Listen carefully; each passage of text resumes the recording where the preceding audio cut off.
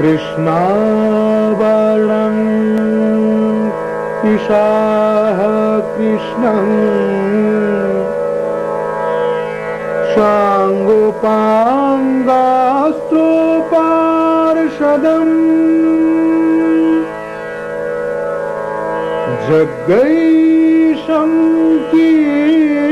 Kirtana Prayurjo Janti Ishu Mevasa.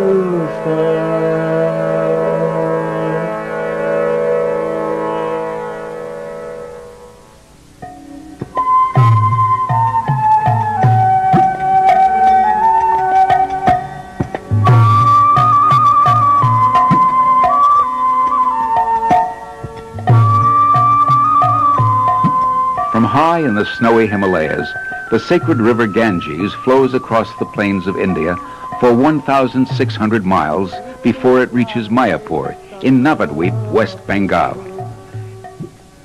In this holy land is a temple that marks the birthplace of Sri Chaitanya. Today, pilgrims journey to Mayapur annually to celebrate the anniversary of Lord Chaitanya's appearance.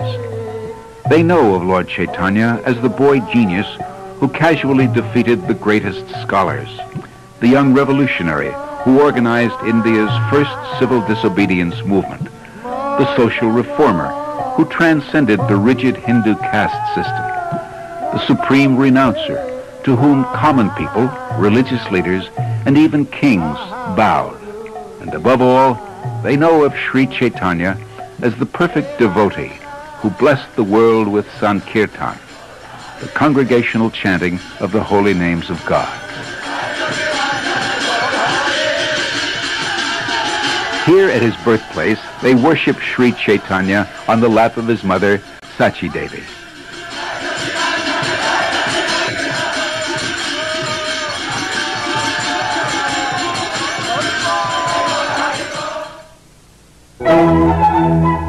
Century Europe. The Renaissance was turning people's vision from God to man, from religion to humanism, from a search for the self to a search for unexplored continents. But in India, Sri Chaitanya and his associates were to shift people's vision back to God and make God's love accessible to everyone. Their lives would exemplify Krishna's immortal teachings in Bhagavad Gita. Theirs was a renaissance in bhakti, devotion to Lord Krishna. In the year 1202, Navadvip was the first city in Bengal to be captured by Muslim conquerors. Despite foreign rule, Navadvip's people, masters at their occupations, were blessed with wealth and happiness. Navadvip's fame as a center of learning attracted students and erudite teachers from various countries. But pride in scholarship and material opulence brought forgetfulness of spiritual culture. Seeing the people of the world overcome by materialism, the powerful sage Advaita Acharya prayed for the Supreme Lord to descend and create a rebirth of spiritual devotion. Sri Sri Govindar Charane Nivedayami Namah. On the evening of February 18th, 1486, there was an eclipse of the full moon over India. Millions of Hindus stood waist deep in the holy rivers, jubilantly chanting the holy names of God. At this auspicious time, Sri Chaitanya was born.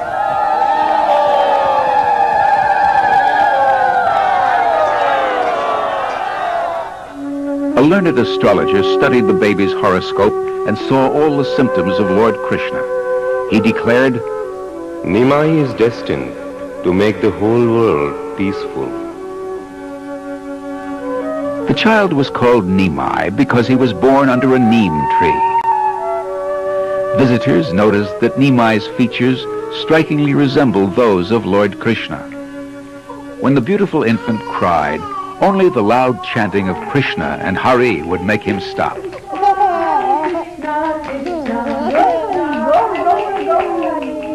By baby tricks, Sri Chaitanya had begun his mission. As a boy, he soon surpassed all the other students and became known as a pundit or scholar. At 16, Nimai Pandit opened his own school and attracted many pupils. Although the people considered him an ordinary mortal, he was undoubtedly their greatest teacher in all branches of knowledge. Both Hindus and Muslims loved him. By this time, Nimai was a householder. He and Lakshmi Devi had been attracted to each other from childhood and were married with great pomp and merriment.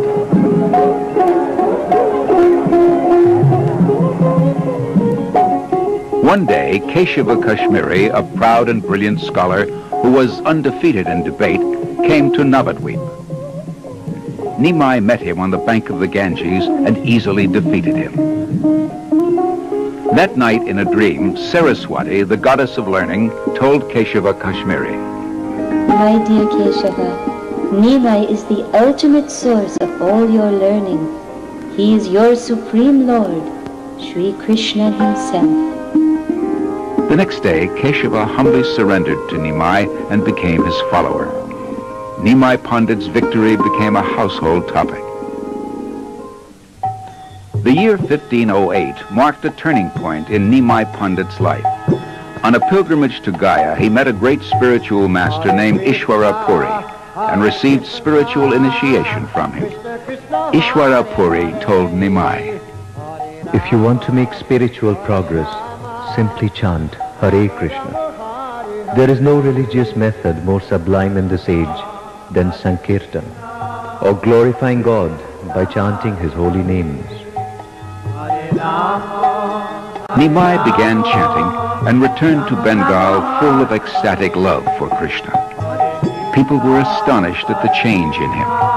From this point on, he who had been supreme among all logicians and debaters would now give himself fully to popularizing Sankirtan. He would show people how to become a devotee of Krishna.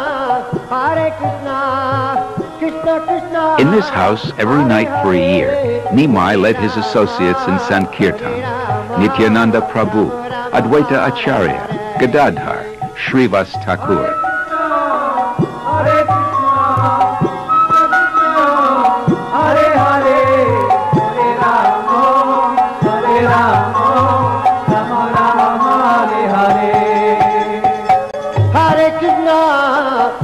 One night, Nimai revealed to his followers that he was the Supreme Lord Sri Krishna, the source of all incarnations.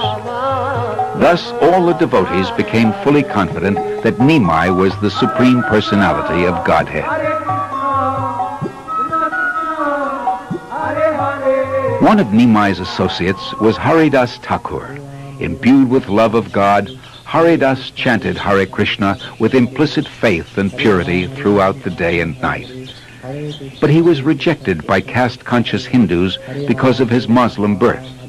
Nimai, however, recognized Haridas as an exalted devotee. Another close associate of Nimai was Nityananda Prabhu. Every day, Nityananda and Haridas went from house to house, asking everyone they met to chant the holy name of the Lord. One day they approached Jagai and Madhai, two drunken brothers. The enraged Madhai attacked Nityananda with a broken pot. Nimai rushed to the spot and invoked his divine weapon to kill Jagai and Madhai. But Nityananda implored Nimai to extend his mercy. The brothers, moved by Nityananda's compassion, surrendered at Nimai's feet and gave up their sinful ways. The spiritual ecstasy of chanting could no longer be contained. It burst forth in the minds and hearts of the people of Navadvip.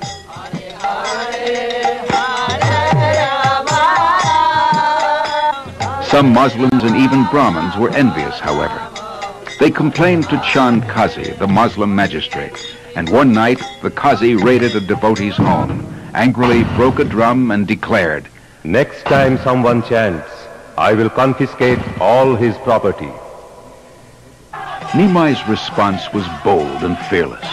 He quickly mobilized 100,000 people and led them in India's first civil disobedience movement. They soon reached the home of the Qazi, who only then realized the popularity of young Nimai's Sankirtan movement. After an extensive philosophical discussion, the Qazi was so moved by the truth and beauty of Nimai's teachings that he pledged, Neither I nor any of my descendants will ever again hinder this Sankirtan movement. Nimai's followers multiplied. His weapon was Sankirtan, and his miracle to turn materialists into pure spiritualists. Yet he occasionally displayed miracles of another type. One night, the son of Srivas Thakur died. Nimai restored the dead body to life. Why are you leaving us? He asked the boy. I lived as long as I was destined. I am your eternal servant, a dependent living being. I must act according to your desire. Hearing this, everyone present became transcendently enlightened. Yet there were those who disdained the Sankirtan movement, thinking Nimai an ordinary man. To capture these critics in his network of love of God, Nimai severed his connection with family and home. In January 1510, Nimai accepted sannyas, the highest spiritual order, renouncing the world and humbly devoting his life to the service of Krishna. Because the order of sannyas was revered by the whole society, Nimai could then spread his movement more effectively. His childhood name was set aside, and he became known as Sri Chaitanya. The Lord's mother was heart-struck by her son's renunciation. He consoled her by agreeing to make his headquarters at nearby Jagannath Puri, the holy city in Orissa on the Bay of Bengal. With 4 others, Sri Chaitanya walked along the banks of the Ganges toward Puri, stopping on the way to visit temples and hear about the pastimes of Lord Krishna and his devotees. Finally, they came to Puri. On seeing the temple of Lord Jagannath, Sri Chaitanya immediately became ecstatic, and when he entered the temple, he was so overwhelmed with love of God that he fainted. Still unconscious, he was carried here, the home of Sarvabhauma Bhattacharya, a renowned scholar and logician of Puri. Here, the Lord regained consciousness and met Sarvabhauma for the first time. Sarvabhauma Bhattacharya had thousands of followers and was the personal advisor to the king of Orissa. Yet, after 1 week of discussions, the elderly Sarvabhauma realized that the absolute truth is not impersonal, but is Krishna himself. He became an ardent disciple of the 24-year-old Sri Chaitanya. The whole city was amazed. Thousands of people began to follow Sri Chaitanya, including the king himself. But the Lord did not stay to enjoy his fame. He left Jagannath Puri to propagate the chanting of Hare Krishna. He embarked on a 2-year, 4,000-mile walking pilgrimage to the holy places of South India. In one village, a devotee named Vasudeva, who was suffering from leprosy, went to see Sri Chaitanya. But Vasudeva arrived too late. Hopelessly disappointed, he fell unconscious. Suddenly, Sri Chaitanya returned and embraced Vasudeva, curing his leprosy. The Lord visited the Jayadana temple and offered his respectful obeisances on seeing the half-man, half-lion deity of Lord Nishringa in the temple.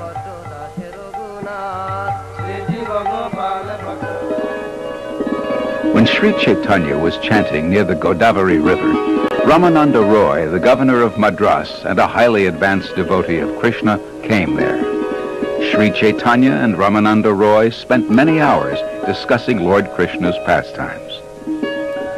Finally, Sri Chaitanya revealed himself as the combined form of the Supreme Person, Lord Krishna, and his beloved consort, Radharani.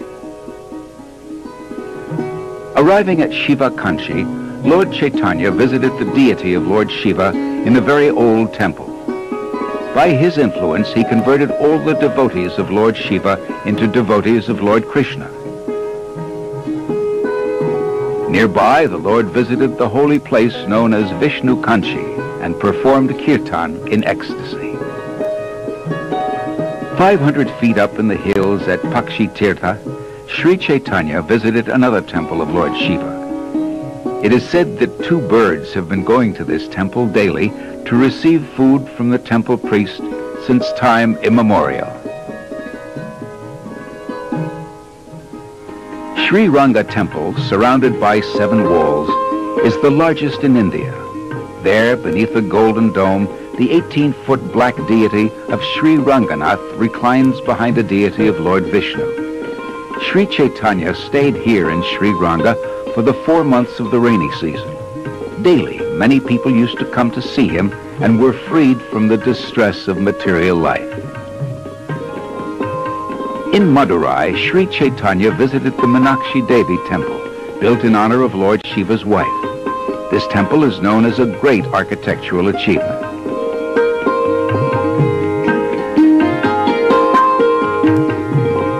The Lord saw the Malaya Parvata mountain range at Cape Comorin, the southernmost tip of India. Then he headed north, back to Puri. On the way, he became ecstatic when he reached the Adi Keshava temple, where a small deity circumambulates the area every day.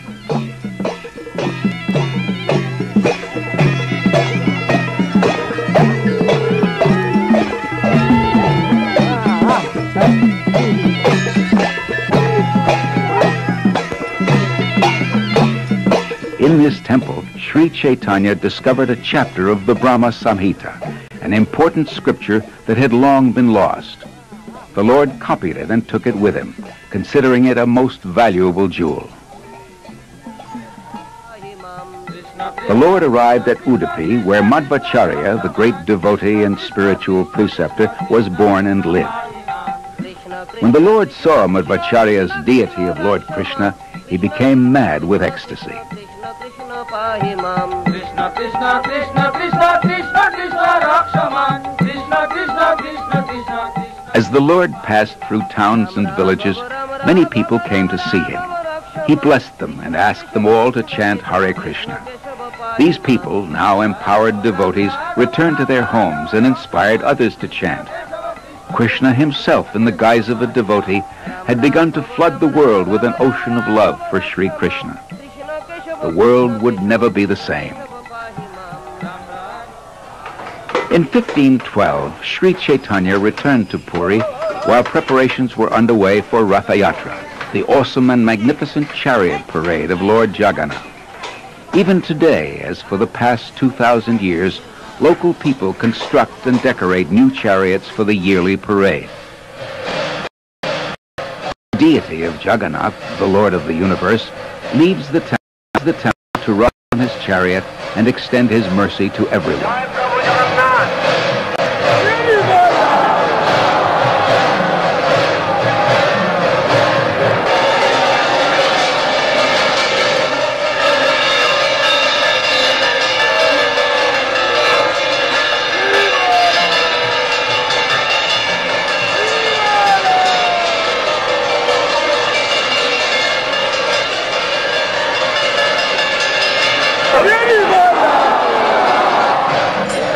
Accompanying Jagannath on similar chariots are his elder brother Balaram and his sister Subhadra. Yearly, hundreds of Sri Chaitanya's followers from Bengal journeyed to Puri to join him in Ratha Yatra.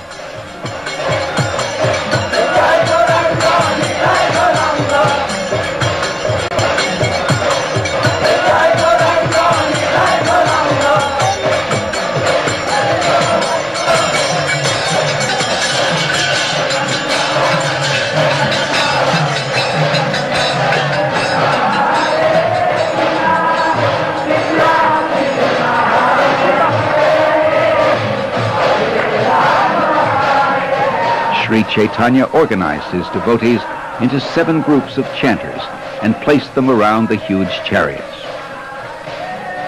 Even Jagannath himself was astonished by the dancing of Sri Chaitanya. He brought his chariot to a standstill to watch with unblinking eyes.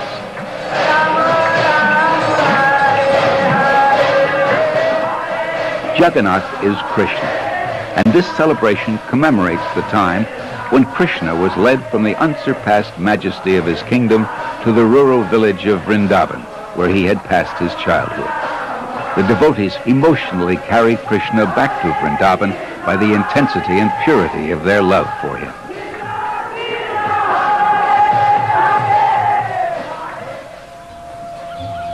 Vrindavan, where pure love for Krishna fills every heart. Sri Chaitanya had wanted to come here for years, and finally, early one autumn morning, he left Puri and headed west toward the land of Krishna. On the way, he passed through the forest of Jarikanda. Attracted by the Lord's deep love of Krishna, the wild animals gave up their old enmities and began to chant with him.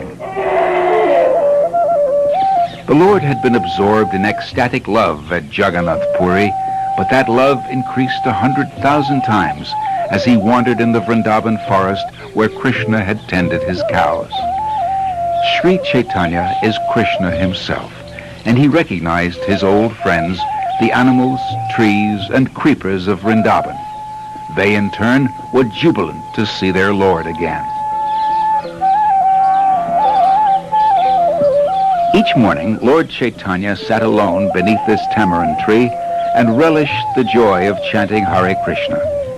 In the afternoons, he explained the importance of chanting to his many visitors. The Lord's footprints now memorialize the spot. Lord Chaitanya asked two of his closest associates, Rupa and Sanatan Goswami, to live in Vrindavan, excavate the lost holy places of Krishna's pastimes, and write books about Krishna consciousness.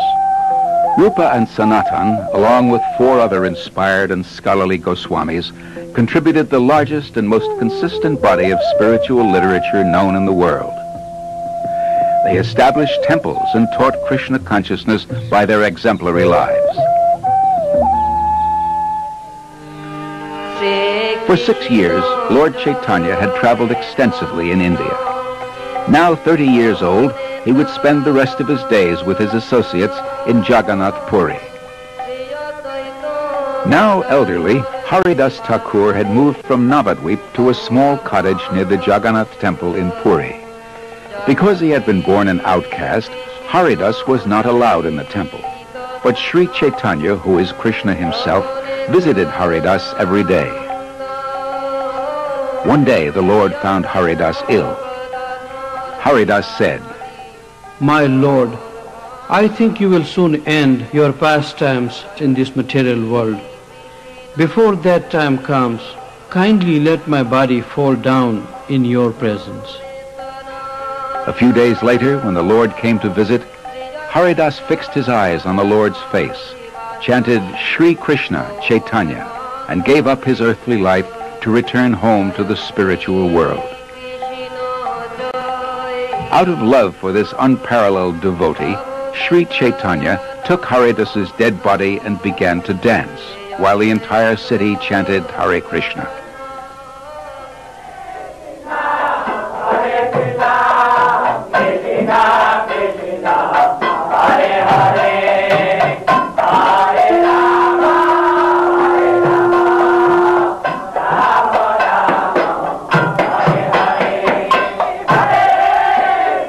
To honor Haridas's passing, the Lord collected sanctified food and distributed generous helpings to all the devotees, saying, "All glories to Haridas Thakur, who attained perfection by chanting the holy name of the Lord."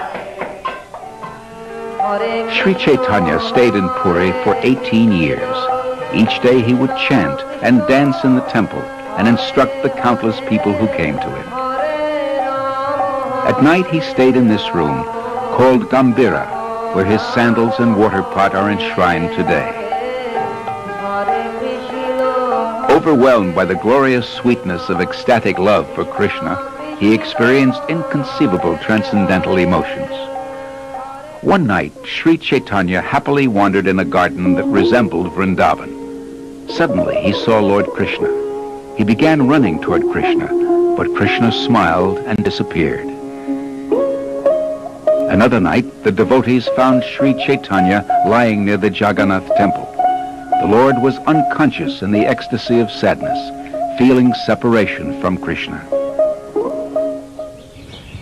The year 1534. One day, devotees saw Sri Chaitanya, now 48, enter a temple of Krishna. He never came out. He had amalgamated himself with the deity of Krishna on the altar. Thus, the Lord concluded his pastimes on earth and returned to his eternal abode in the spiritual world.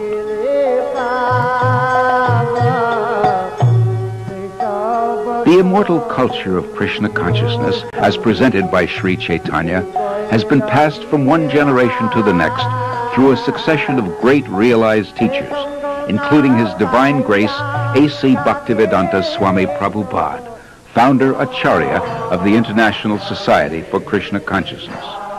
Srila Prabhupada wrote more than 60 books on Lord Chaitanya and Krishna consciousness.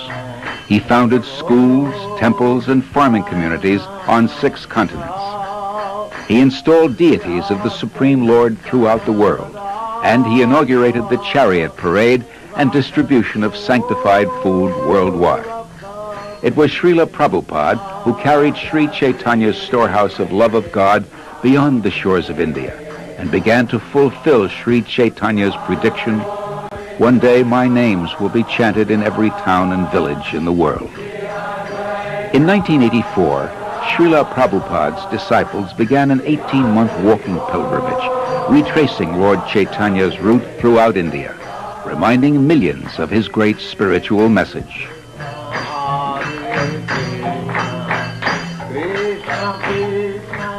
Although Lord Chaitanya's followers wrote hundreds of books, the Lord himself left only 8 verses. "My dear Lord Krishna," he prayed, "let there be all victory for the chanting of your holy names, which cleanses the heart and stops the miseries of material existence.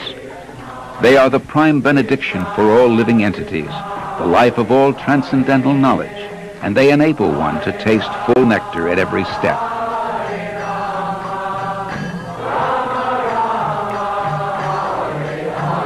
Oh, my Lord, when will my eyes be filled with tears of love as I chant your holy names?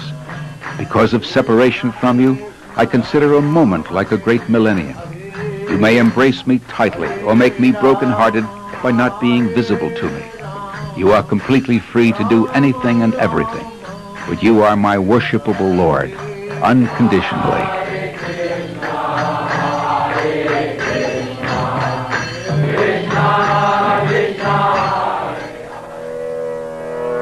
Namo Mahabodhanyaya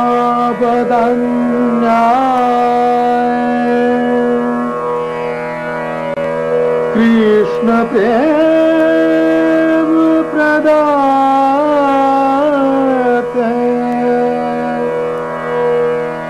Krishna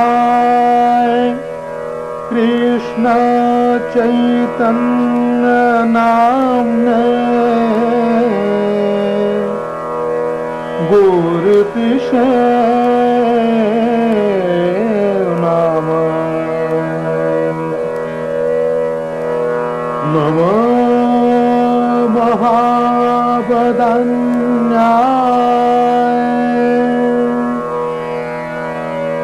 Krishna Prem Pradate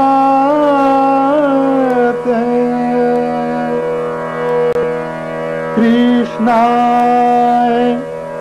Krishna Chaitanya Namne